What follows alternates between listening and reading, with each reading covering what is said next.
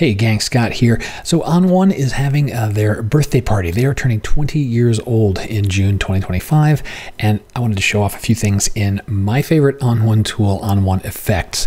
Now, if you've been on the fence about upgrading or been thinking about getting an ON1 tool for your toolkit, whether that's plug-in, photo raw, now is the time to do it. They are doing a massive site-wide sale. You can show this channel a little bit love. Use the link in the show notes to pop over to ON1. Anything you get there doesn't cost you anything extra. It's already on a massive discount, and give me a little bit of support so I can do more videos like this.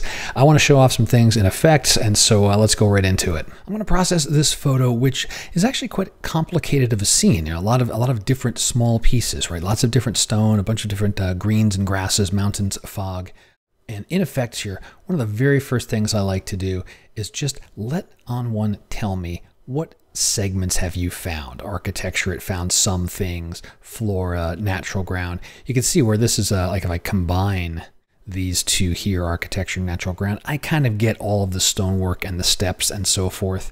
So there's some possibilities there. Sky, of course, the mountains in the background, and so on. It's a good first pass just to get you thinking about what are the different segments of your photo, because that's how I like to approach my editing. Break it down and then build up the individual pieces. Let's start off with basic dynamic contrast across the board, getting a little more detail everywhere. Next thing I want to tackle is definitely the sky here. I'll do that in locals. I'll do an adjustment here. Let me bring my masking window over here. Now you saw before that we had like the region sky, which was pretty close, but it missed a little bit of the fog there. So instead of using sky, I'll leverage a different masking option, a luminosity mask. I'm going to click once on this little light bulb and let it create that for me and view that mask. Now the exposure, I'll change that setting in a minute, but this is my mask. And now I work visually, right? I cover a lot of this stuff in a photo kit that I have out right now called ON1 Masking Mastery. And I want to get that sky as bright as possible. Right, so I'm pushing these things around so I get the sky bright and almost everything else is not bright.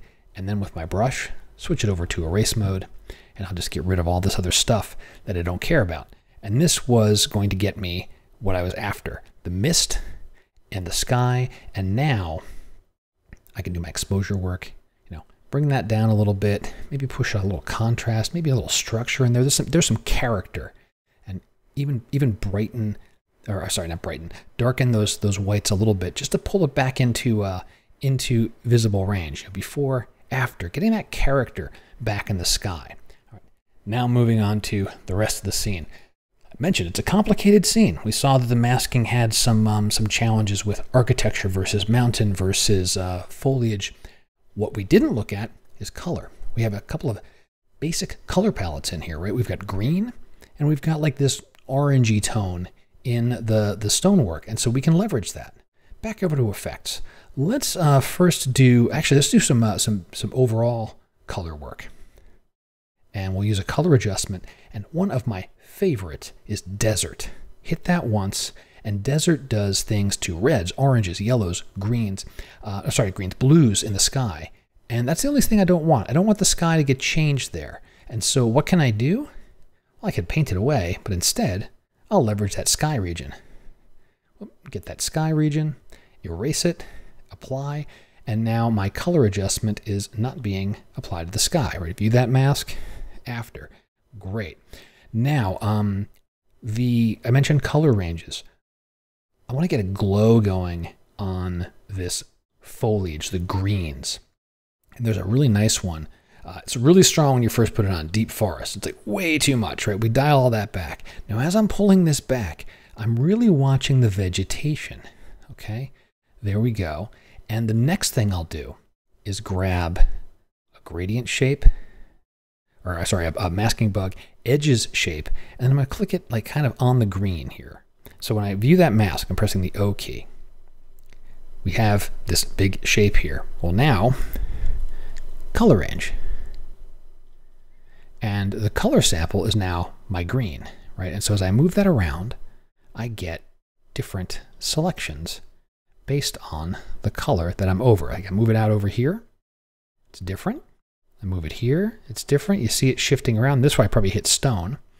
So I'll get over here on these mountains, stretch this out, turn on my mask view, and then I'll reduce my color range. And you'll start to see shrinking in, right? And I'm really affecting the greens. All right. Turn off my view of my mask. We actually get that closed up. And the last thing I like to do is my feather. I like to push the feather out a little bit, soften that up. Here's that same color range mask if you prefer to work in the properties there. What's that giving me? A little like, you know, kind of an ambiance glow there. Pretty great. All right, two things we're going to do to remain here. One is going to be a vignette. I want to push you walking up these steps to the, you know, the apex of this mountain here. And then the second is get a little accent light coming in, probably from camera right.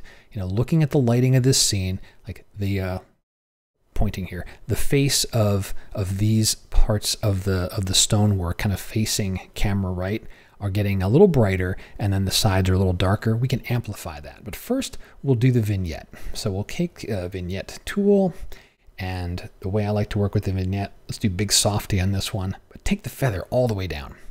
And then I can reduce the size. I can really see where that vignette is. I want to push you up the mountainside here. Then I can feather it back out and rein in that brightness. And the last thing I'll do, zooming out, I'll add a sunshine filter. Where is my sunshine? There it is. So sunshine adds this nice inviting glow, but I'm going to use masking for this. Once again, luminosity mask. Luminosity mask is going to target that sunshine to just the bright things. There's our mask, and then there's our impact. I always like to soften my luminosity masks. I shouldn't say always, but a lot with a feather. And then once again, reaching for that edges shaped mask, I'm going to click kind of outside the canvas so that I can say this is where maybe the sun is coming into the scene. And we'll make it a pretty narrow, kind of narrow beam. Stretch this out. Now what's that doing to the mask? Okay to look at the mask. Check this out. I mean, this is a very detailed mask, which is targeting, you know, more of the brighter things, and I can play and say, you know, I really only want that sunshine to really hit the extra bright things by adjusting these levels. And these are things I cover in the photo kit as well. So if you're liking what you're seeing, go check that out. I'll leave a link in the show notes. And then we're all done. Okay, so let's go ahead, close that out, get zoomed back in, and let's take a quick look at before and after. So before those changes, and after. So just a handful of the things that you can do in ON1 Effects. It is very central to my workflow, and it's a great plugin to have if you don't have it already. If you got Photo Raw, you've got Effects. If you're looking for something a little extra for your photo work and you're coming from Capture One, Lightroom, Photoshop, check out ON1 Effects. I think you'll like what you find, and there are some very, very good deals to be had on it during their ON1's birthday celebration. Hope you found the video useful. Questions, drop them below. And until next time, my name's Scott Davenport. Have fun.